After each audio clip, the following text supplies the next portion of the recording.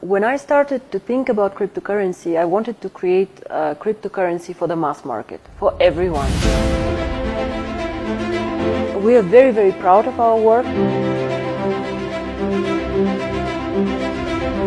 I would like OneCoin to be a very stable currency, the first choice for merchants, and the first choice for people on the street who want to use cryptocurrency.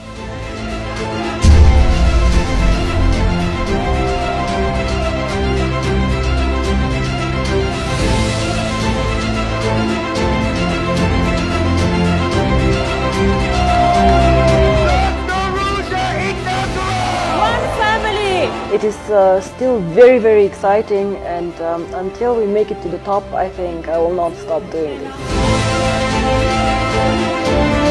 And we need one more year to create something amazing that nobody has done before. I feel that I do the right things and things that excite me. As long as I like going to work every morning, I'll continue working.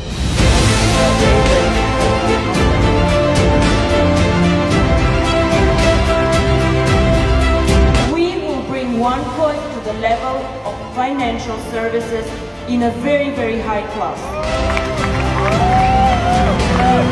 Well, I hope that OneCoin will become the cryptocurrency of the people. That OneCoin will be the synonym of cryptocurrency and not Bitcoin. So whenever people speak about cryptocurrency, that OneCoin will be one of the big examples they will use.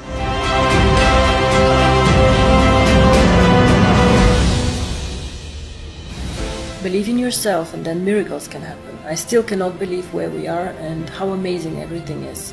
And now we have to give back. So when you're successful, give back to somebody. Find somebody else, teach her, help them also change their life.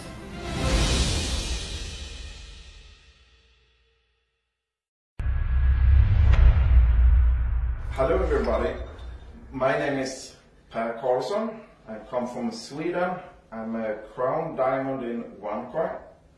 I'm here today at the new office in Sofia to talk with Dr. Ruja, and I also have a good friend Udo with me here today.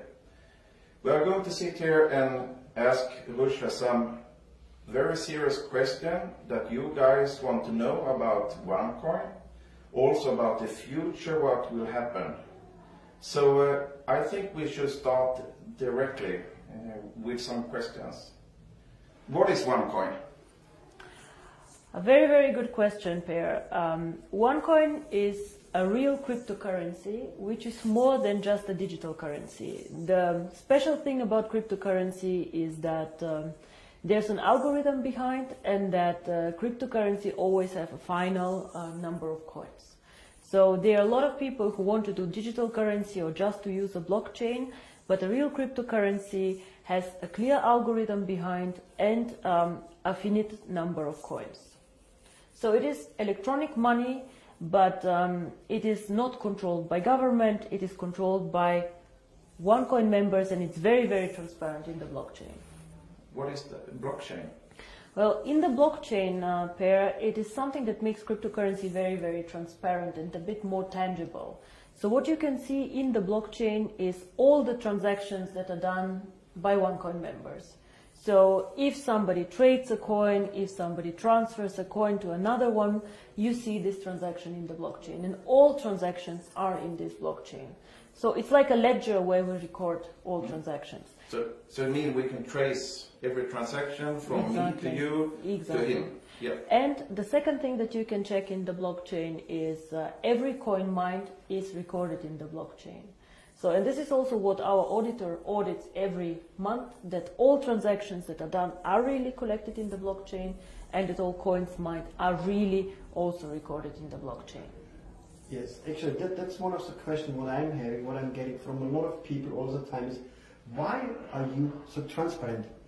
Everyone knows where we are or where you are, what are we doing, you said about the auditing, and you find many other companies, currencies, whatever, where nobody really actually knows what it's behind. And what was the reason for you to say, hey guys, I'm here, I'm Dr. Ruja, I have my office here. What was the reason why you decided to be so open and transparent to everyone? There are two things why we decided to do this. First of all, we wanted to, we are already one of the biggest cryptocurrencies out there. And I believe to become a significant player, in the world that we live out there, you have to play by the rules. We are not regulated. Cryptocurrency is not a regulated industry. So all these things that we do currently, we impose on ourselves. Okay. So we ask our customers for know your customer guidelines, because we want just to be able to trace who is doing transactions in our network. And of course, why I am not hiding, because we are not doing anything illegal. And the second reason is we're proud actually of what we do. We want to be one of the biggest cryptocurrencies. And as a cryptocurrency, for me, most important is how you use the cryptocurrency. We want to do borderless payments. We want to be a payment system and not an investment vehicle. To me, Bitcoin is mostly an investment vehicle where people park money and wait until the value goes up and down. But for me, actually, my vision about cryptocurrencies is to be a very usable tool, something that will help people meet their financial or banking needs. There are 2 billion people who are unbanked currently in the world.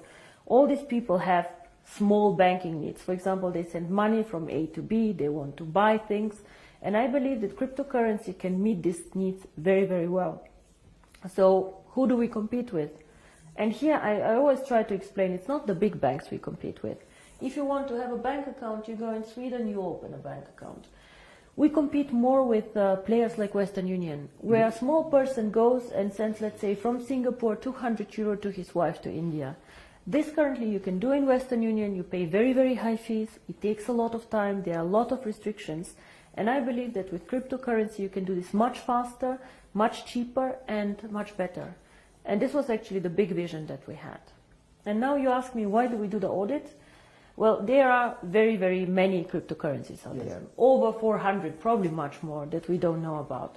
Most of them are not very liquid, not very big, but it doesn't matter. But a lot of them are decentralized. Now, what does this mean? That there are many, many miners out there who mine the coin, and the blockchain is maintained by these miners. OneCoin currently is a centralized cryptocurrency. So there are big advantages, but also disadvantages in a centralized system.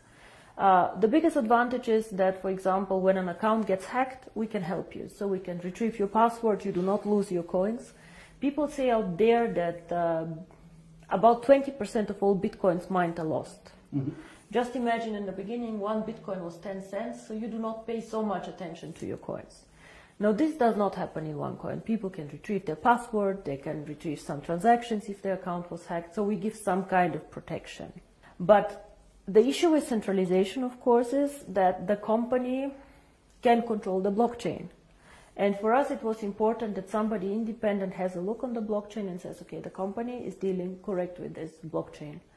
And how to say, for every need, for every person, I believe there's the perfect coin out there. We are not perfect for everyone, but I believe that we're perfect for the mass market, for people who want to do cryptocurrency and who want to understand cryptocurrency, for all the people who use Facebook, who use Google, but do not understand how Google algorithm works. This is my users. I want to be able to use a phone, but not to know what's inside the phone. Exactly. That's good. Yeah. That's good.